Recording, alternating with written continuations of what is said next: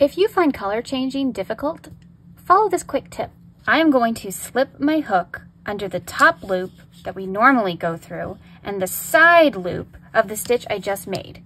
Then I'm going to take my new color, drape it over my hook, pull it through, and leave this loop.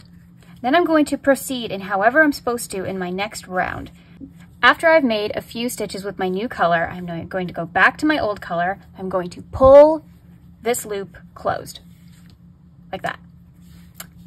Now your colors are switched, nothing came out, and everything is secure. Follow the Spoonie Stitcher for more tips like this.